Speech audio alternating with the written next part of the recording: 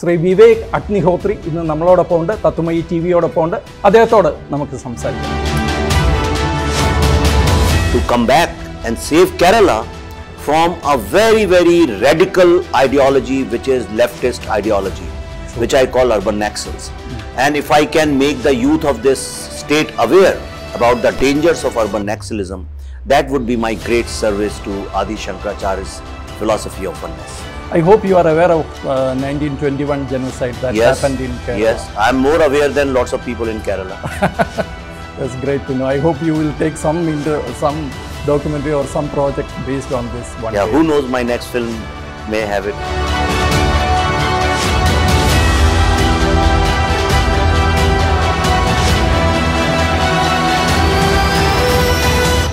നമസ്കാരം. ഭാരതത്തിൽ കഴിഞ്ഞ ഏതാനും വർഷങ്ങൾക്കിടയിൽ ഏറ്റവും കൂടുതൽ ചർച്ച ചെയ്യപ്പെട്ട ഒരു ചിത്രമാണ് ദി കാശ്മീർ ഫയൽസ്. ഒരുപക്ഷെ ഭാരതത്തിലെ ചിന്താസരണികളിൽ വലിയൊരു പ്രകമ്പനം സൃഷ്ടിച്ച ഒരു ചിത്രം. കാശ്മീരി പണ്ഡിറ്റുകളുടെ ഇതുവരെ ലോകമറിയാത്ത, എന്തിന് ലോകമറിയുന്നു, ഭാരതം തന്നെ അറിയാത്ത കഥയുടെ അവർ കടന്നുപോയ കനൽ വഴികളുടെ ചിത്രമായിരുന്നു the Kashmir files. The Kashmir files എന്ന ഈ ഇതിഹാസ ചിത്രത്തിൻ്റെ സംവിധായകനും മേക്കറുമായ ശ്രീ വിവേക് അഗ്നിഹോത്രി ഇന്ന് നമ്മളോടൊപ്പം ഉണ്ട്, തത്വമയി ടിവിയോടൊപ്പം ഉണ്ട്. അദ്ദേഹത്തോട് നമുക്ക് സംസാരിക്കാം. Hello sir. Namaskar. Namaskar. Thank you and welcome to Kerala. You are in the land of Adi Shankaracharya and you know that Adi Shankara has a Kashmir connection. So as the maker of the Kashmir Files, how do you feel to be in Kerala? What is your initial response regarding the reception of the Kashmir Files in Kerala? Okay. So before I start, I want to thank you very much, especially you and the Tatwamayi channel. Thank you. You have done an exceptional job for the service of the nation, the way you promoted the film, the way you stood by me, supported me. For that, I really thank you. Thank you your so much, channel, your management, and all your listeners here. Thank you. Okay, I am a great follower of Adi Shankaracharya. Right. I speak normally on Advaita. Oh, great. And what is it that Adi Shankaracharya's philosophy in one word? It is about oneness. Oneness. Everything is one. Exactly. Right? There is no dualism. Exactly. Right? So it's about non-dualism. And that is the message I want to convey with my films, about oneness. So you asked me how I am feeling in Kerala. Now what has happened recently that in rest of other states and other places, a lot of people have started feeling as if Kerala is getting little separated from India in terms of integrity and unity. And I want to convey a message through all my films, through everything which I do, that we are all one. At least as a society, as a culture, as a civilization, as our belief system, and as a nation, we are one. We cannot go for global oneness and the universal oneness if you don't start the oneness from your own family. True. So therefore, today I am in such a holy place, Kerala. It's called the country of gods, or God's own country. God's own country. And it actually is God's own country. But the problem is that the gods are on leave right now. Gods are taking a little holiday in Kerala. And I want gods to come back and save Kerala from a very radical ideology, which is leftist ideology, which I call urban naxals. And if I can make the youth of this state aware about the dangers of urban naxalism, that would be my great service to Adi Shankaracharya's philosophy of oneness. Great. It is true that yes, Kerala is a very hostile place for nationalist sort of thinking and nationalist sort of work. So when we took up this campaign over social media and in the ground, we also faced many questions. Now you say that it's your film says about oneness, the message of oneness that you try to give. But many people here in Kerala said just the opposite. They said it is divisive in nature. It is a propaganda film. You are trying to paint one particular community in a very bad color. In fact, some of the people, one person I spoke to, he was telling me, Kashmir is a very long I mean, the long years of struggle, and you have just taken a small cluster where the exodus and the killings of Kashmiri Pandits happened. Your comment on that? Okay, divisive. Did I kill people? No. Who killed people? The terrorist. Right. 100% Hindu land where Adi Shankaracharya went, where there is a Shankaracharya hill, why there is no Hindu over there? Who's dividing? I am not dividing anything. They divided. Kashmir was integral part of India. They said Ralif, Galif, Shalif, which means convert to Islam, run or die. I didn't do it. If I am imagining and doing something, then you can call me divisive. True. How can the messenger be a bad person?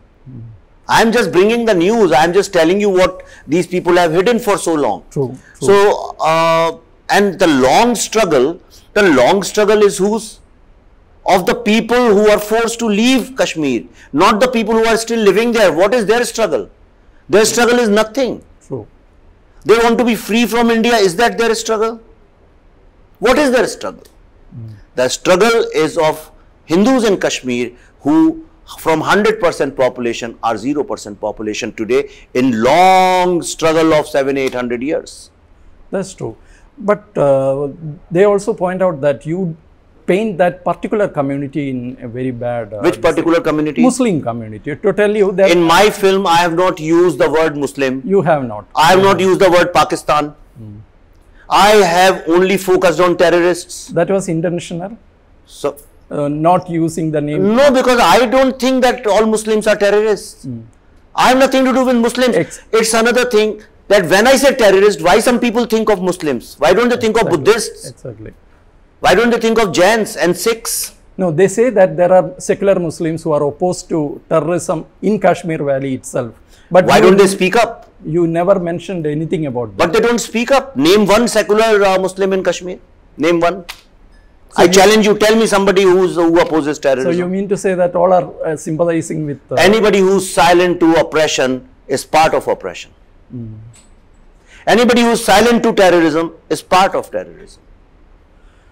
Vivek ji, what was your real challenge in making this film? I know that there were efforts and some people had planned about making a film on Kashmiri Pandits long back in Bollywood itself, but they never took up that challenge. What made you take up this great challenge?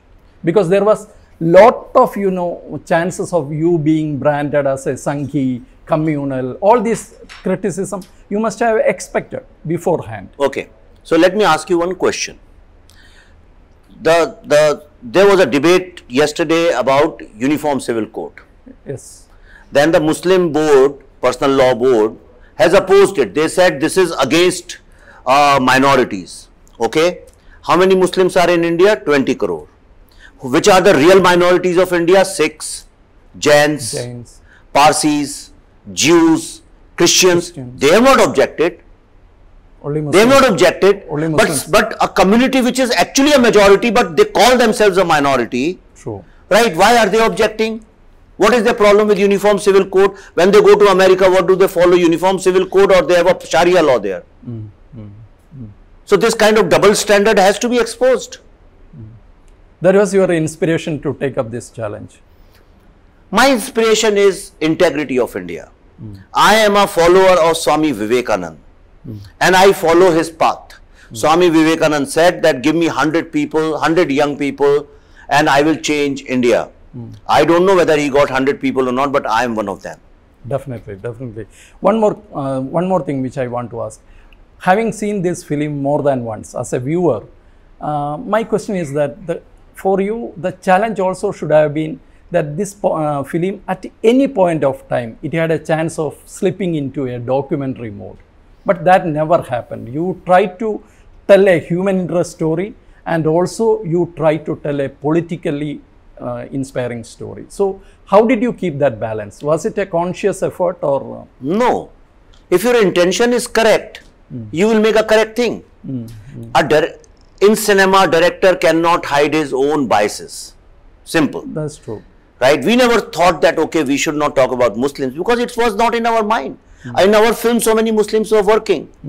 Our unit was full of Muslims. Oh.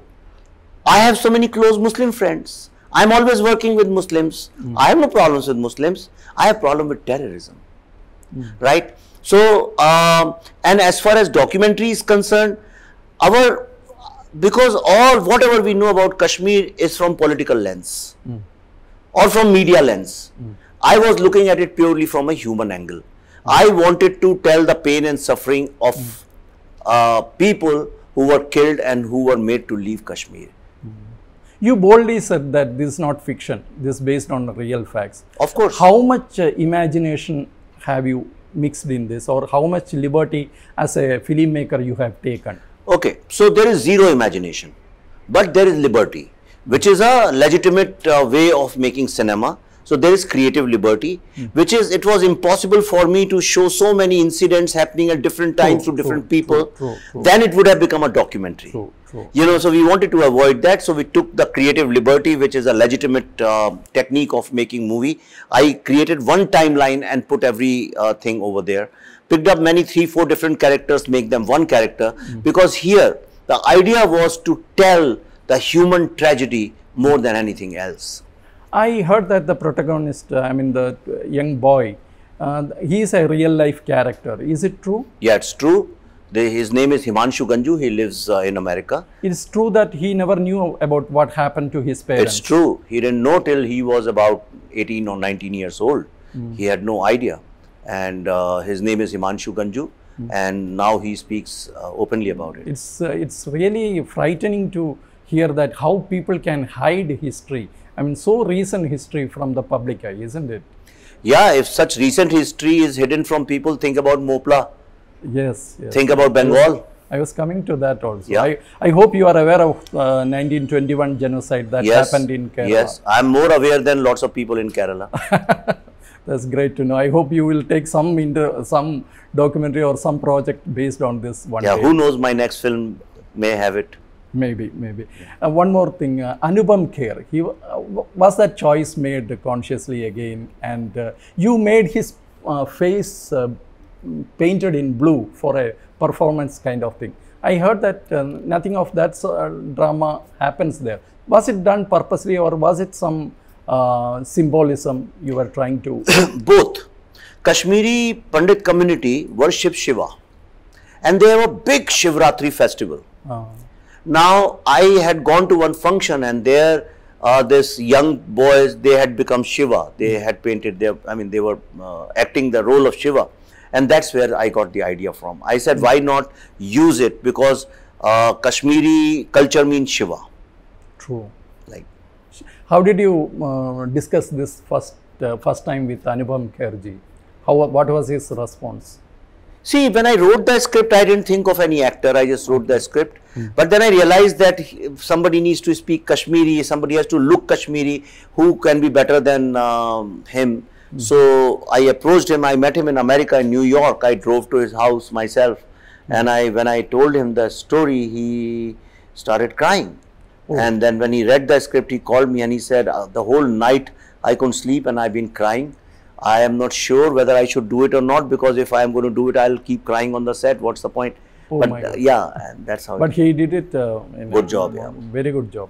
You had an infatuation for Naxal or left liberal movement in the time. Now you are being called a Sanghi or a BJP supporter or whatever it is. That is fine. See, these people call everybody, whoever doesn't agree with them, they give them labels. These leftist people are very good with labeling. And they call everybody communal. But if you look at the history of India, who are the most communal people? These are the most communal people. Why so? Because if you see any kind of a communal problem anywhere, it is always instigated by the leftist people. Always, historically speaking. You mean to say that they are a threat to the society, actually, leftist ideology? Of course, not our society, to the entire world. In America, the biggest problem today is leftists. In Europe, the biggest problem is leftists. All over the world, if you see, leftist ideology is the most radical ideology. And you take the left out, trust me, the Islamic terrorism will also dilute. True. Because these people are never happy with happiness. They are never happy with success. They don't like peace. They always want the world to believe that there is a problem. Then only they can survive. They talk about class struggle. Today, I mean, all these problems they talk about actually don't exist in India. True, true. One last question. You had Tashkent files, you had Kashmiri files. Now you are going to have Delhi files. Can you just give us a hint about what the film will be? Is it 1984 riots or is it something that happened before? I can't tell much, but this film is going to surprise everyone. That's all I can say. Thank you so much, Vivek ji, for being with us today. Namaste. Namaste. Thank you very much. Thank you.